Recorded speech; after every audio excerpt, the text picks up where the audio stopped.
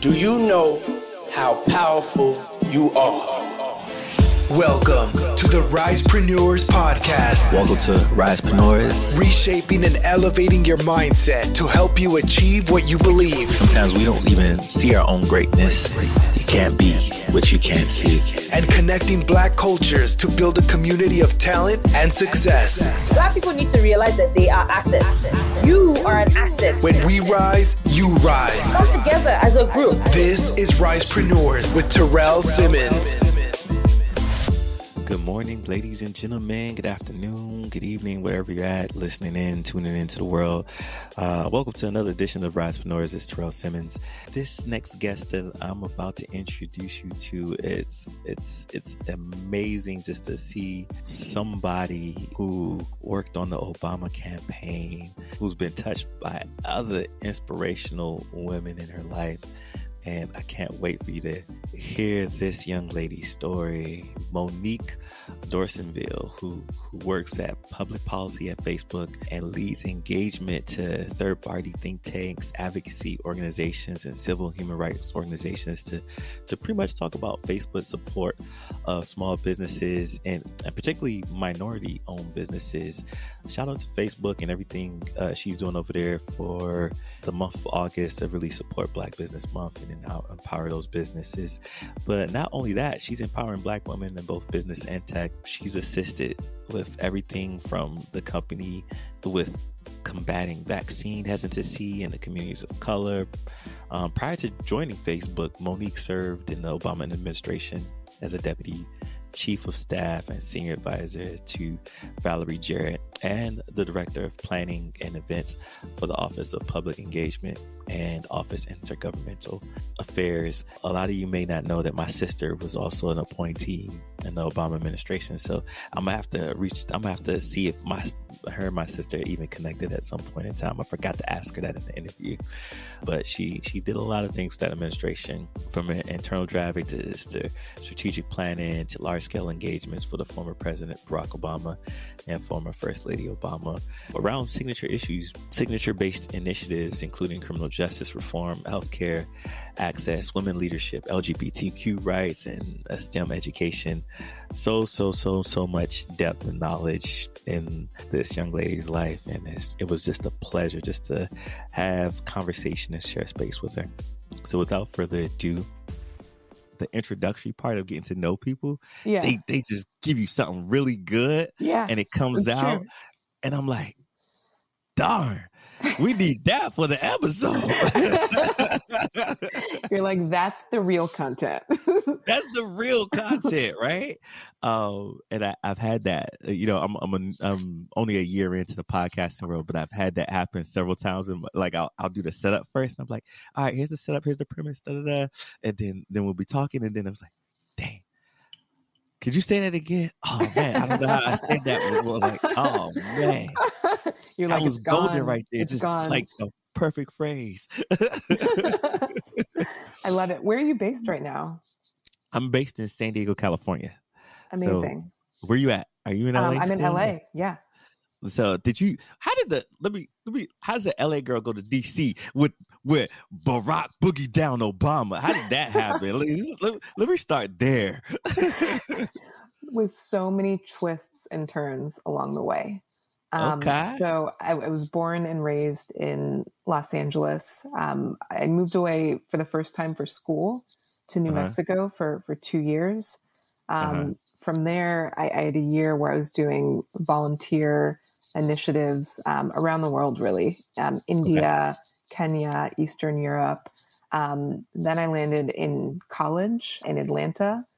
And from Atlanta, that's really where I started my political journey, working for Stacey Abrams. And she really was the catalyst for me kind of launching into Washington, D.C. When I moved there, I knew no one. I applied for a White House internship, and that was the start of my career working for Barack Obama and Michelle Obama. Man, listen, that's like the perfect start to a career. don't know how to explain it other than that. But you have to tell me your process of, the pre getting into that. Because what I like to usually do is because I'm originally from DC, by the way, born and raised in DC, but I live here in San Diego, Amazing. California now. We swapped places. I'm from California and I live in DC. I've been there for over 12 years. Yeah. So like we swapped places. Like I started there, ended up here. And I'm like, oh man, this is beautiful. I got to hear that story Cali. At some point. You got to tell me that one.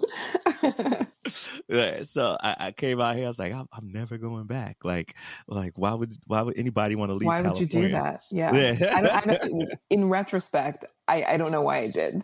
I'm glad I did. Yeah. Right? Given how things have played out. But at the time, you always just want to get away from home when you're young. I think that's a natural instinct, right? Just to explore something else. It is. Like I also noticed too, when I was living in DC and I would sneak into like Howard parties and over there at Howard University, it seemed like a lot of people from California would migrate to Howard and then get to know DC or their first stop into the East Coast. And I'm like, what's all these Cali folks doing here? It's an amazing school. I can see why. Yeah, because it's an amazing school. Yes. All right, so let's start to really dive into the interview. And just to tell you a little bit about why I started this podcast is because as a young man growing up in Washington, D.C., and as I started to go into my career journey, I didn't see a lot of people that look like us in the different career spaces that I'm in now, as far as government. Even when I go back to schools, because I worked with the mayor out here to do a lot of different youth programs and workforce development programs. And the often problem I see is like the school teachers will call us back and say, hey, could you come speak to the kids? And I would speak to the kids and a lot of our Black and brown kids.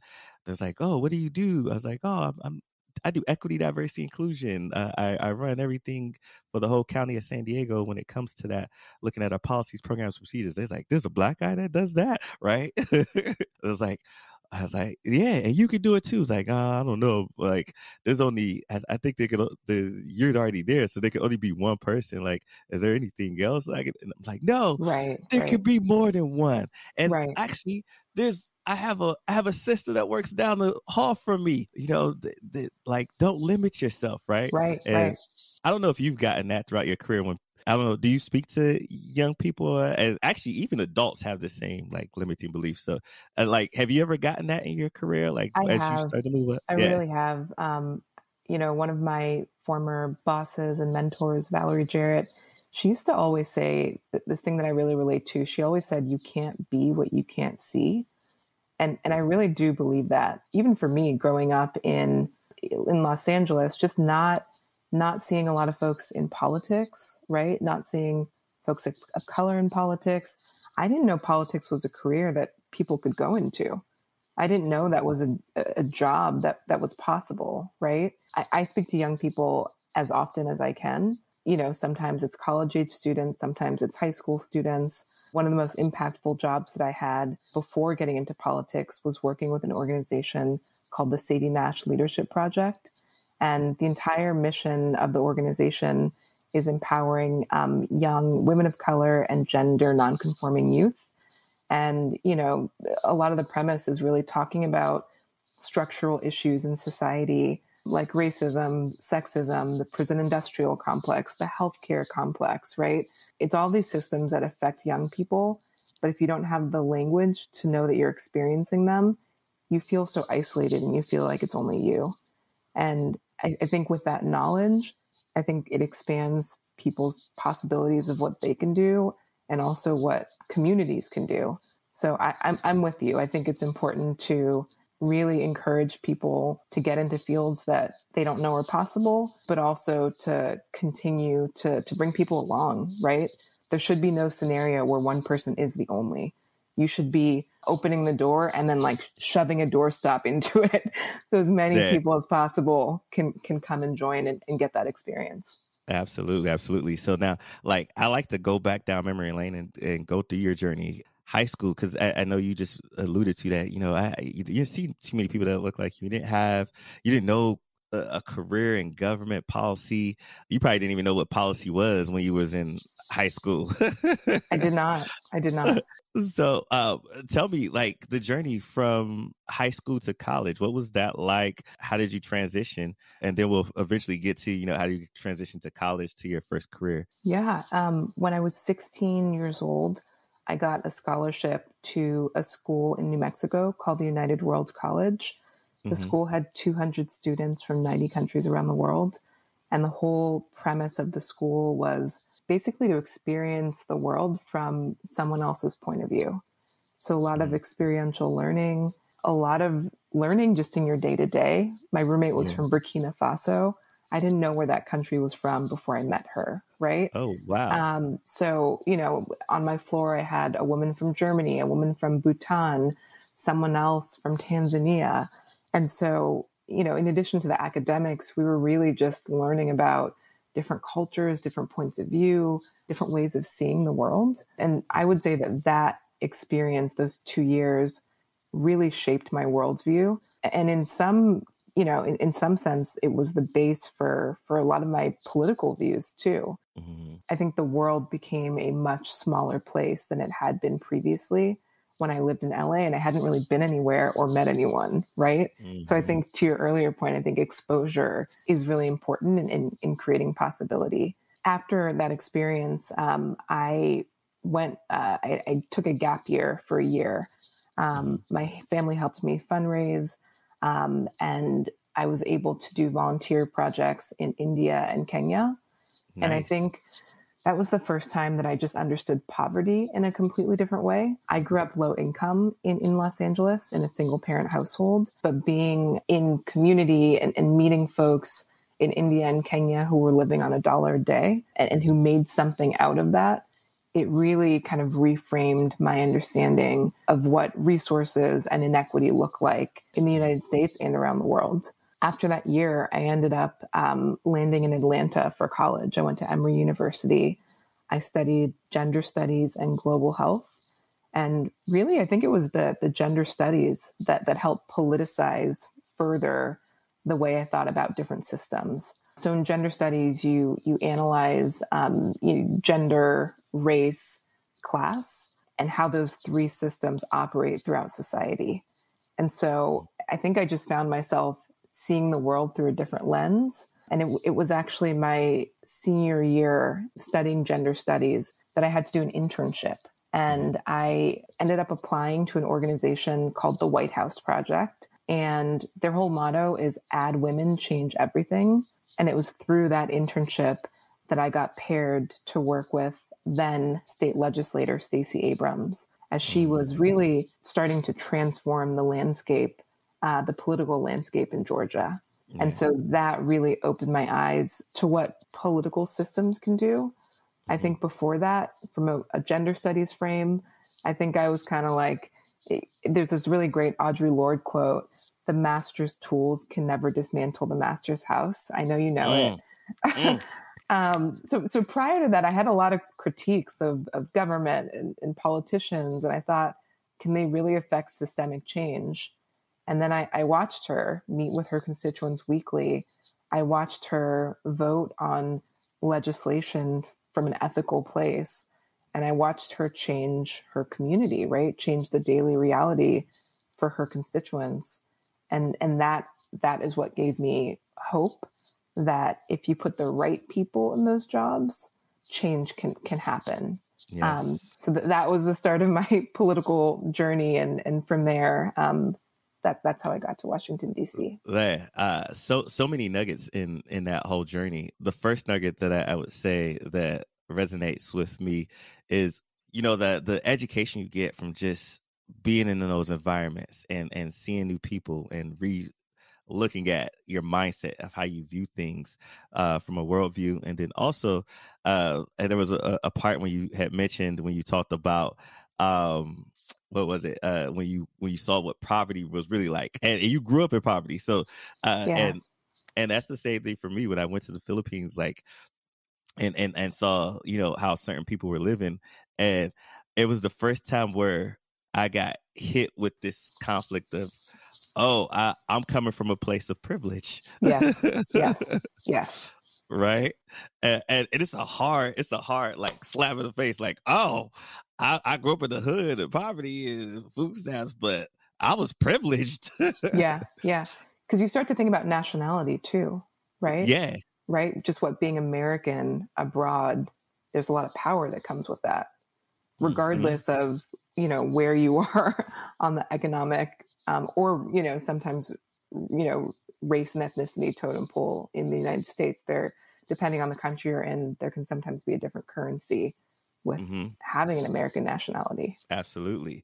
And where I'm currently at in my journey, some things that you talked about is this the time you spent studying like systems and gender and so forth. Actually, I was just at a training earlier this week by the LGBTQ Center here in San Diego, and I got an eye-opener lesson to how gender plays a role in how we are gender fluidity, and you can have both that male and female chromosome and how people identify versus how we place them, right?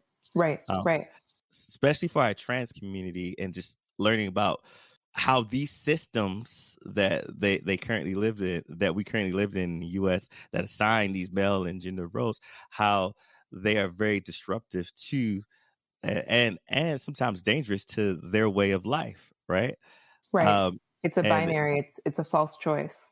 Yes, it's a false choice, right? And one thing that I'm working on is there's a training that came out of Berkeley called Targeted Universalism. Is how do we change the system so that it fits for everybody? So it doesn't have to be this either or thing. People think like, oh, if we're going to work with the Black community or the trans community and give them things, then we're taking away from something. And it doesn't have to be an either or. We can uplift everybody to get the things that they need. And you have to address the system. So like, say, for example, an elevator. If we have an elevator, right, and it's take you up to the top floor, or no, stairs. Like, let's say stairs. Like, if that's the only way to get to the top floor, then we inherently leave people out, people who have wheelchairs, disabilities. So we have to create another structure in this building in that system that allows people to get up, right? Yeah. And there can't be just one means, and once you fits all, right? Yeah, once you create that elevator, everyone's using it. Everyone's able to benefit from something that is more accessible. Exactly. We're completely on the same page. Now I want to, fast forward into policy. Like, what made you get into policy? And then when you're looking at policies, how do you take that same mindset of what we both agree on is like, how do we get everybody to advance, right? Because that's the space where we come from. And what's the process or procedure that you go through to get people in the room to try to agree on a policy and move a policy forward that helps everybody advance? I don't know what the process is. Yeah. Well, I should probably start by diving a little bit more into my first job in politics when I was a legislative aide for Stacey Abrams. So, once I got the internship to work with her, I remember the first day that I got to the Georgia Assembly building, right? Mm-hmm. I was walking through the building, and I had heard a lot about Stacey. I knew that she was a HarperCollins published author. She has a pseudonym named Selena Montgomery. She had co-founded a startup. She was really, to me, this modern day Renaissance woman. And so, I was nervous. She still is for me. She still is for me. Right? She is. She is. So I was very nervous to meet her. And when I arrived at the Georgia State Capitol for my interview, unbeknownst to me, they were actually voting that day. Right. And so I sat and I waited for her in her office, and she walked in and she just said, "Follow me. We're headed to the floor." Right. And so I walked behind her as quickly as I could. And, I was able to sit in the back of the room and listen to the briefing. And, my job with her ended up being a mix of researching bills, planning constituent town halls, monitoring and responding to constituency correspondence. And in that work, you're really learning the nuts and bolts of, why different constituents have different positions on different policies, right? So I think the first thing when you're thinking about policy is that it's important to listen to people, right? I think elected officials are there to serve their communities, not the other way around. And so I think politicians who do the best and who move forward the most important policies are really reflecting the needs of the constituencies that they work with. I would say, after working with Stacey, the space that I really learned about policy in was the White House. I was anchored on Valerie Jarrett's team. First, I started as an intern in Michelle Obama's office. Then I shifted to the West Wing to work with Valerie Jarrett. And her team, she had two teams, public engagement and intergovernmental affairs. And we were kind of like the front door to the White House. So my job there was to work with different community members across constituencies. So labor leaders, environmental leaders, business leaders, women's rights leaders, African Americans' rights leaders, right? We also worked with local elected officials, so mayors, governors, state legislators. And it was really a convergence of those priorities that I believe helped the president set the policy agenda, right? So I think one of the first bills that President Obama moved forward was the Lilly Ledbetter Fair Pay Act.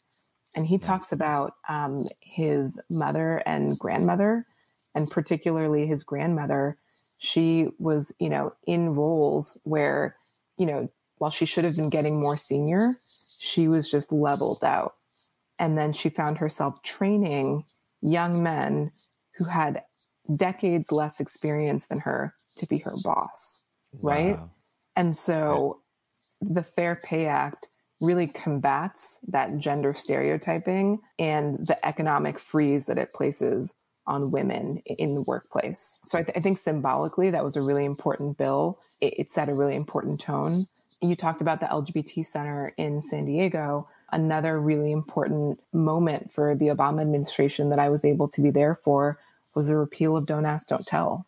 I think, when that policy was passed under the Clinton administration, it had a very different perception than it did years later when people said, no, actually, this silences the LGBT community. This makes it so that people are hiding, right? And while you may have thought you were doing people a service, don't ask, don't tell. It's actually not an equitable policy, right?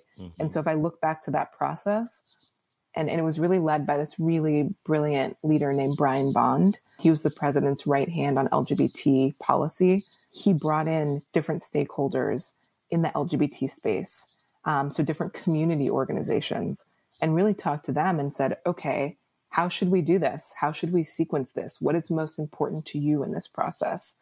And with that information, he then took that back to the president's senior advisors on the domestic policy side, on the economic policy side. They worked very closely with the DOD because this was a military policy. Getting the DOD on board was incredibly important before this moved to Congress. And so there was really, first a stakeholder engagement process. Then there was an interagency process within the government before that moved to Congress and moved forward. So I would say when you're thinking about policy, I think collaboration is key. I think listening to communities is key, and then making sure that those policies reflect community needs. Yeah, absolutely. I haven't dealt with policy on the same scale that you have, but I recently got to work on the policy in my day job at the county, where we put together a pronoun policy that was brought forth to us by listening to our LGBTQ plus community and saying, hey, we want to be able to list this on our signatures, on our business cards. We want to open up meetings by asking, what is your preferred pronouns, so that we understand how to provide services and communicate with folks. And so we crafted a really good policy that is used countywide in government, and which started a whole another string of conversations because it's changing the way we do business. So people are like, what is this? What is this pronoun thing, right? And then we drafted something that they can easily learn about it, where somebody doesn't feel like they have to be the educator all the time to those folks who don't know. That's amazing. I think something you said is really important. The fact that the policy was countywide and then other people were interested in how to implement that. I saw the same when I was in government. one state would figure out how to pass and raise the state minimum wage. And then part of what we did at the White House was figure out, okay, they have a blueprint for this. What worked in that state, and how can we then share those best practices with other mayors, other governors, so that people can make the same changes and don't have to start at the beginning. I think, to your point, when you're creating good policy, I think it's important to also give people the tools so that those policies can spread further. Yeah, absolutely. Absolutely. I agree. So at a very young age, lived a very rich life, met some very powerful people, traveled around the world, had some experiences. What's one good lesson life has taught you? That's a great question. I would say relationships. Mm-hmm. Relationships are everything. Okay. So I think the through line throughout my career, whether I was in New Mexico or at Emory or, in DC, I think finding your tribe, finding people who are going to support you and uplift you and who want to be a part of your life and your journey is so important.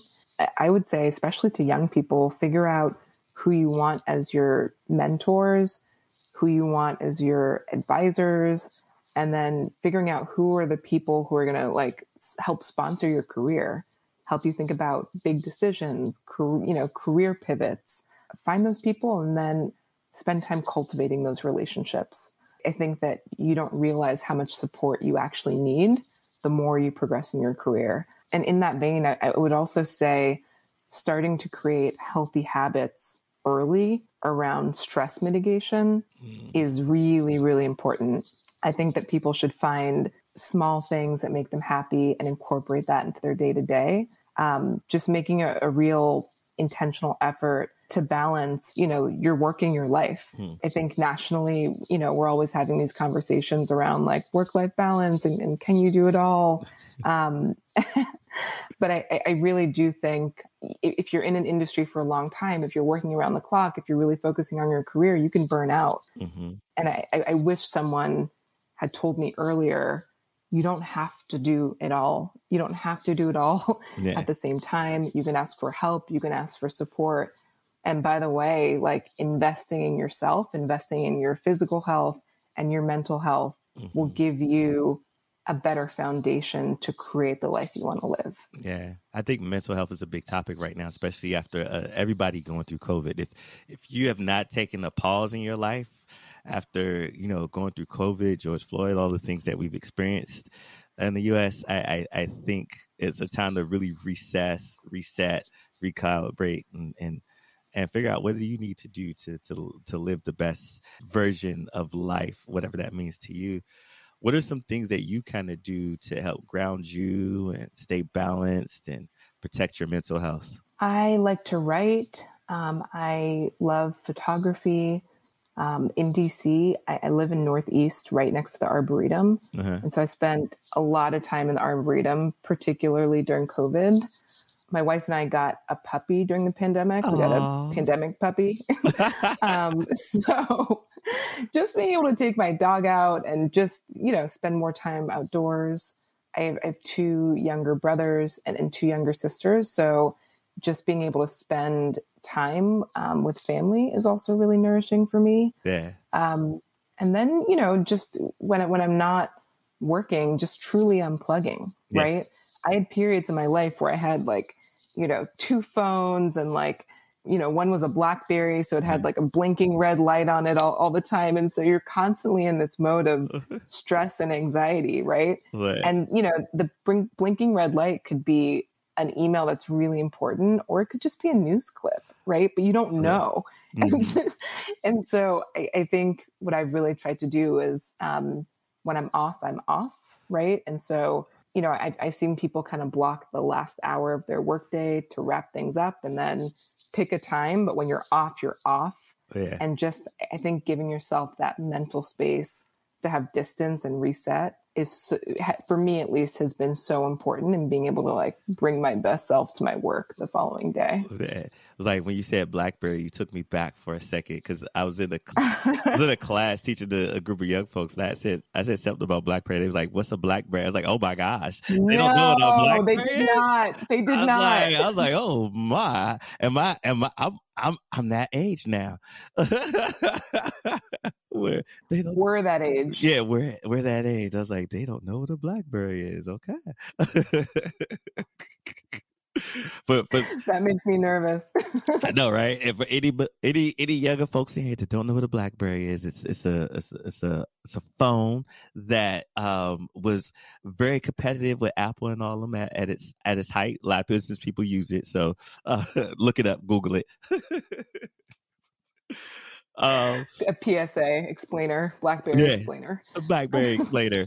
So tell me, because you do policy at Facebook now, what was the transition like from being in the White House to going over to Facebook? What was that transition like? And is there any similarities in what you did at the White House versus what you do now at Facebook? Yeah, absolutely. So I'm thinking about that period. So this was January. This was the last month of the Obama administration before the transition. Mm-hmm. For me, I was at the White House for 7.5 years. And so I had a moment after that period where I thought, who am I? What do I do with myself? What is my identity? What am I good at?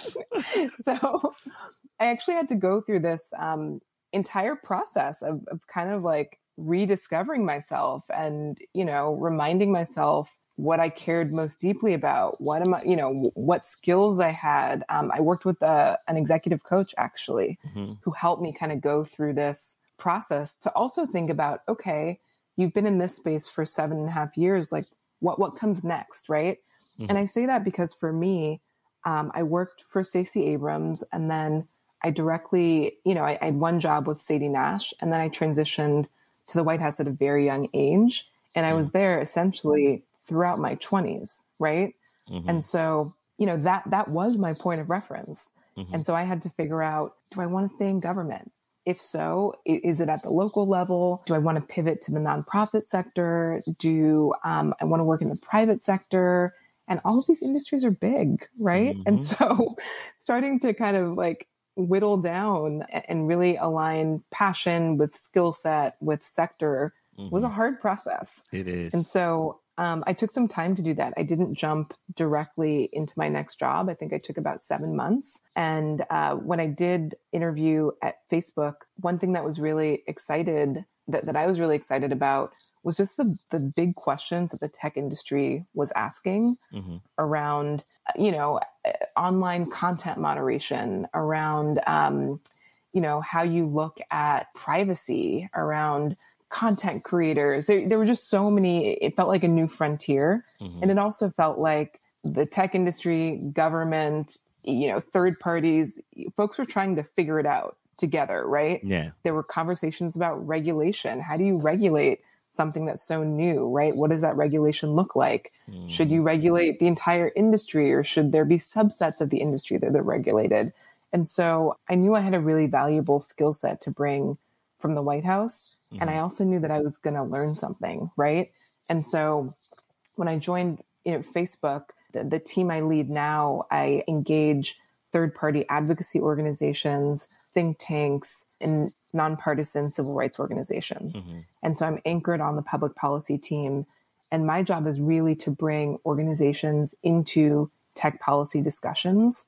So in many ways, there's absolutely a bridge between the work that I did when I was with Valerie Jarrett and with President Obama and the work that I'm doing at Facebook. Many of the same advocacy organizations care deeply about tech, right? The same ones that were involved in different advocacy efforts with the government. Mm-hmm. And so a big personal mission of mine has been, how do we diversify the people who are in these conversations, right? When we're talking about privacy, when we're talking about election security, when we're talking about misinformation, who's at the table, mm-hmm. right? Is it the same people who have always been there? Is it, are these all predominantly white spaces? Mm-hmm. So, my goal and the work that my team has done has really been to make sure that every part of the progressive community and members of the civil rights community are at the table for those discussions across constituencies, because you have a different perspective to offer. And I think, when we're thinking about technology can do so much good, right? You can connect people through technology. You can empower small businesses through technology. You can empower creators through technology. But you're also, on the flip side, you have to think about safety, harm, right? You have to think about how these things play out in society. And they play out in society differently for different people. And so making sure you have different perspectives in these spaces has been crucial to the work that I lead. Yeah. And that was true at the White House too. Right. We were very focused on intersectionality. Yeah. And I think you do such a great job at it, being that you've had all these experience that, one, being a woman of color, the intersectionality of being a woman of color, also being in the LGBTQ plus community, right? There's those intersectionalities, and sometimes they overlap, and sometimes there's different things that you could pick out of each of those that affects those communities, and all of different other perspectives that you gain from your travels and so forth that allow you to bridge those gaps. I find it interesting that the tech sector, because I have my own experience with the tech sector. Google had reached out to me like 3 years ago when I was doing my community work, and they were doing a startup weekend, and it's like, hey, you've been mentioned as somebody in the community that we should talk to bridge the gap of these startup weekends. We have these events, but we only seem to get a bunch of white and Asians, and we want to get some more people of color. And I looked at it, I was like, well, it's because you're not targeting, you're not in the community. You have to be in the community to get these people from the community to participate in this event. So I can automatically look at this and know it's not for me, right? Because you have the language is not for me. Where it's located is not where I go. Right. There's not a bus line that goes over there. So now if I don't have a car or have access, I can't get to this place, right? Right. You have to think about all of those factors when, you have to be really intentional about who you want there. And I mean, the bus line hits on economics, right? Not everyone has access to a car. And so just thinking about how to make things as accessible as possible and sending a message that this is for a diverse group of people.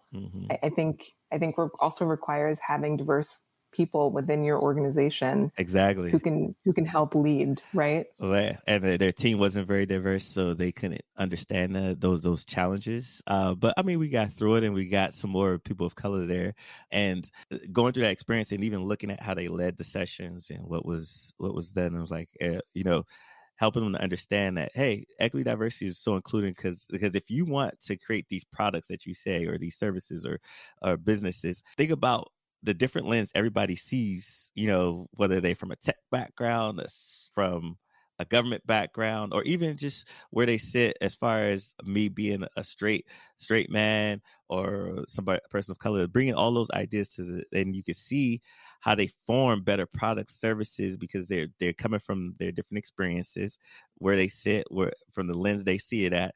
And we can, if we really listen and hear each other, we can come together and put those things to create the best product, service, or business that you're trying to create. When you have these think tanks, which is kind of what you do in essence, bringing all those people together. I want to pivot to, because a lot of things you said, for my listeners who may be trying to pivot in their career, I've been in this space for some time, but I'm stagnant, and I'm having the identity flux. What would you give them as the biggest advice to making a pivot in a career, sort of like you did? What's the biggest thing you would tell them to do? I would say consume everything. So I would say, I think self-education and continued education is really important. I think if you're going to make a pivot to a different industry or a different sector, or even a different job within your industry, I would say first try and scour the internet, buy books, try and learn everything you can. I think right now we're just in an information ecosystem that's so rich, where there's so much access to just background on different jobs, people in different industries who have shared their stories. So I would say just do that baseline work. And then I would just start to meet people in that industry and have informational coffees, right? I think people enjoy talking about themselves, their work, so ask someone if you can buy them a coffee and just really take that time to sit down and dig into their personal story, understand their trajectory, understand where they had roadblocks, understand where they excelled, right? And then also ask if they have resources. I think, sometimes when you're pivoting into a different career, you're not always able to make an upward move if you're learning the industry. So you may have to make a lateral move first to then kind of progress to an upward move. But I would say learn yourself and then find people who can help accelerate your learning. And then also trust yourself. I think the biggest investment a person can make is on themselves. And I think we don't do it enough, right? When I think back to the earliest point in my career, when I was working for Stacey Abrams, I applied for the White House internship it was the first White House intern class for Barack and Michelle Obama. And I got flat out rejected. I got that email where they said, "Thank you so much for applying. Unfortunately," they said, "Nope." Right. And so I had this moment where I thought, oh my gosh, this was something that I was really passionate about. I really wanted this. I could really see myself contributing to their administration. They were inspiring. They were brilliant people. Right. And I almost gave up, but I didn't. I applied a second time and I just thought, you know what? I already put all of the work into this application. I think maybe they added one new essay. I needed one more recommender. Let me, just refresh this application. Let me refresh this. Maybe they didn't understand what I was saying. Let me try to reword it for them so they understand how great I am. Exactly. And so I sent it through a second time, fully expecting to be rejected again. And I got the acceptance letter. Wow.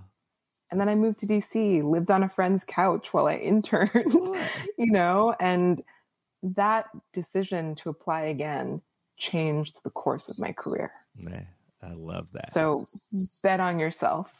Resiliency. The thing that I also like that you said, know yourself, because I do think there's so much value in getting to know yourself. Who are you? That's something I have to ask young people all the time. Who are you? Because if you don't know who you are, how am I supposed to know who you are and what values that you bring to the table? And are your values aligned with my values of what we want to achieve here? Because if they're not in alignment, you're going to find yourself not having the most rewarding and successful career because it's going to be out of an alignment. And then you're going to go through that motion of I'm just here existing instead of thriving, right? Or surviving. I love that you gave that advice. Now, I can already see that you're going to inspire so many people to go down your career path, get into this policy work and try to look for opportunities to make a difference the way you have in your career. What's some advice you would give someone who would like to start a career in your industry? I would say, so advice for someone who wants to start a career in policy and tech. Policy, I would say getting your foot in the door early with an internship is really important. I think for me, when I applied to work at the White House, I really do think it was the fact that I had experience as a legislative aide with Stacey Abrams and a letter of recommendation from her that could demonstrate that I had the experience to work in policy and in politics in a different context. So I would say while you're in college, even while you're in high school, if you're interested in policy, figure out who your local representatives are. State representatives are typically under-resourced. Many offices, at least when I, worked there was very little staff, very little resources. And so I think if you know what you want to do and you want to be in that space, go and learn, go and test it out, offer to do an internship. I would also say one of the disparities that I've seen in the policy space is that a lot of these internships are unpaid, right? And so to your point about access earlier, I think it limits the pool of people who can actually take 3 months or 6 months unpaid and just work, right? And so for me, what I had to do was apply in parallel to organizations that offered stipends to young people in politics who wanted to get their feet wet, right? So it was a stipend that allowed you to pursue an internship that was unpaid, but it also created the opportunity for professional development. And I did this in DC while I was at the White House. It was called an organization called the Center for Progressive Leadership, CPL. And they put together a cohort of young, diverse people who worked in the political space. And what they told us was, you may not have a network yet. You may not be related to a senator or a member of Congress, right? But your voice matters in these spaces. And so one, we want to give you the resources to be able to participate and get your foot in the door. And then two, we're building a cohort of you guys so that you have a community in DC. You have people who you can get advice from. You have people who you could bounce ideas off of. You have a network, right? Because some people just walk in the door with that from the time they're born, right? Yeah. And I think you have to correct. Then that goes back to our access. Not everybody has access to that. Like, exactly. You know, my dad may have been a blue collar worker and doesn't have access to the network to come into the door with all those different things that other people. And so that's where we have to look at the playing field and see how we can level that at some point. We'll tackle that. This is one of my to-do lists in life. I'll be right there with you.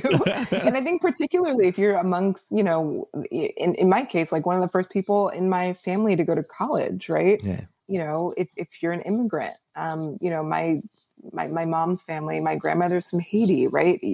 There are just these different systemic barriers that you constantly kind of pushing up against and trying to break through. Just to finish your question on the tech side, I would say interning at a think tank that focuses on tech policy, interning at an advocacy organization or civil rights organization. Many have tech policy fellowships. Oh, really? That's a really, really great way to get your foot in the door. And then, I mean, you mentioned the program at Google. A lot of tech companies have programs where they're helping train young people who are interested in product engineering, coding. There's internships in the policy departments. A lot of these opportunities are generally not widely advertised, but they're there. So I would seek out those opportunities. Once you get into the ecosystem, then you meet people, you build relationships. And from there, that becomes your network. That becomes like the legs of your stool. And that helps you kind of leapfrog from one opportunity to the next. Yeah. And that's kind of what became my network when I first came in, and I started meeting all these amazing people of color in different arenas in tech and entrepreneurship. And I was like, man, I didn't even know that these different things, jobs existed. And then there's so many people of color just doing amazing things. I was like, their story needs to be told so that other people can see this and they can aspire to go into these career pathways. So I love it. I love it. I'm glad that we got a chance to meet today too. So what do you think the future has in store for, you know, the tech and policy industry, especially when it comes to getting more people, diverse groups of people into these spaces? I would say one interesting concept that I am still trying to wrap my head around is the metaverse. We think that over the next 5 to 7 years, in the next chapter at Facebook, we will effectively transition from people seeing us primarily as a social media company to being a metaverse company. And I think for those like me who you got to break are down still learning about the space, I'm going to break it down. Okay. The metaverse, it's a vision that spans the entire tech industry. And the way I think about it is basically like a successor to the mobile internet. So the metaverse will essentially be an embodied internet where instead of just viewing content, you're in the content and you feel present with other people as though you're in the same place, having the same experiences. Wow. So you can think about things like movement therapy, fitness, like thinking about how teams collaborate, communicate, getting together and, whiteboarding together, like you're physically there. You feel like you're physically there with people. I think that's the next horizon. That's certainly what we're focused on at Facebook. And I think in general, to your point around access and communities, I think anytime new technologies are adopted in society, I think it's essential for, the communities who that technology will affect to have a seat at the table, and one, experiencing the technology, but two, being involved in the policy discussions around the technology, right? So when we're talking about issues of privacy, when we're talking about issues of data portability, I think it's important for diverse communities to have a seat at those tables. And so that is what I am focused on at Facebook, making sure that the community leaders and the organizations that I work with are a part of those discussions. Like, my mind is blown from this metaverse thing. Like, you thought the world was falling down. That's taking it to another thing. I got a zillion and one questions about the metaverse. So do I. It's like, when is it going to get here? How do people in lower income neighborhoods access the metaverse? How will they be included in the experience and discussion? But no, I think those are the questions that we have to continue to push the tech industry to answer. I think those are also the questions that we have to push to your policy question. Folks who are making policy and thinking about tech regulation, those are the questions that we have to push them to ask as well. Yeah, because I was like, I definitely want everybody to experience the metaverse. I don't want there to be a red line like around metaverse, like we did with housing and access to everything. So a lot of questions. You don't want to create the same systemic inequalities in the metaverse that exist in real life. Yeah, so I want the metaverse to be whatever whatever you strive to be, you could be it in the metaverse, and you can create change and break down barriers. A lot of questions. So I'm sure we'll continue to talk about the metaverse for a long period of time. You've opened my eyes to a whole new thing now. I think we will. All right. So what projects are you currently working on, and where can people find you? Yeah. I mean, in my day-to-day, I'm working with nonprofit leaders, advocacy leaders, and nonpartisan civil rights leaders on tech policy issues. But one area of work that my team is focused on right now, since we're in August, is Black Business Month. And I'm really proud of the work that Facebook as a platform has done to support Black business owners, particularly during the pandemic. When we thought about a tailored response to the pandemic, as soon as the pandemic hit, we knew that small businesses were going to need capital. We knew that folks were going to need digital skills training. And we also wanted to find a way to proactively elevate and create visibility for Black-owned businesses. So, I mean, Black-owned small businesses, Black creators, and nonprofits that serve the Black community. We had a number of monetary investments in that space. We also set a goal of at least $1 billion as it relates to diversity supplying. So making sure that diverse suppliers are really in that financial ecosystem this year and every year moving forward. Another thing that we focused on was large scale events and trainings. So really helping millions of people get the digital skills and information that they needed really in the most critical kind of sales periods online. I think you and I talked a little bit about access earlier. So one of the things we're doing is giving 100,000 scholarships to Black students, specifically to work on digital skills certification. And that's a program called the Facebook Blueprint program for anyone who wants to learn more. And, the last thing I'll lift up is, Black entrepreneurs, small businesses, local shops can now identify their page as a Black or minority owned business on Facebook.